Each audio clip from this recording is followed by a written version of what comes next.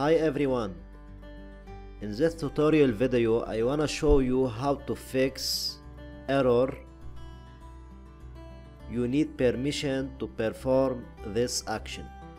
Okay guys, as you can see we have a file, a folder that name ABC. As you can see, I want to rename this file by right click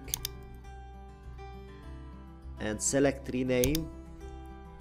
Okay, AAA for example. As you can see, we have a error message, folder access denied. You need permission to perform this action. How we can fix this error?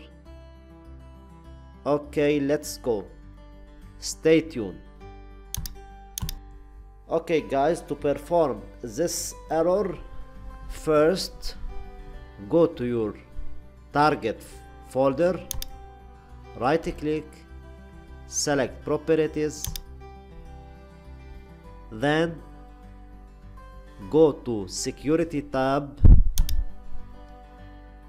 click in the below advanced. Okay, here guys, in the owner here, okay, click in the owner change and type everyone.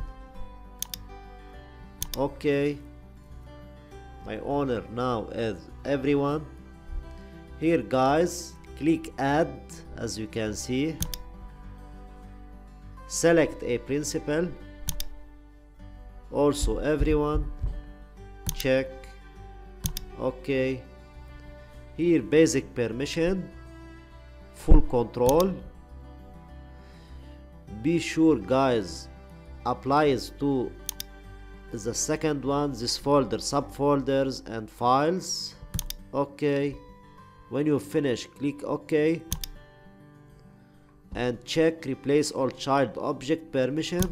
As you can see here, when you finish click apply, yes, then OK. Let's test now if the error has been resolved. Okay, right click, rename again, AAA. As you can see, we have full permission to this folder. My problem has been resolved. Thank you for watching guys. Don't forget to like, subscribe and share.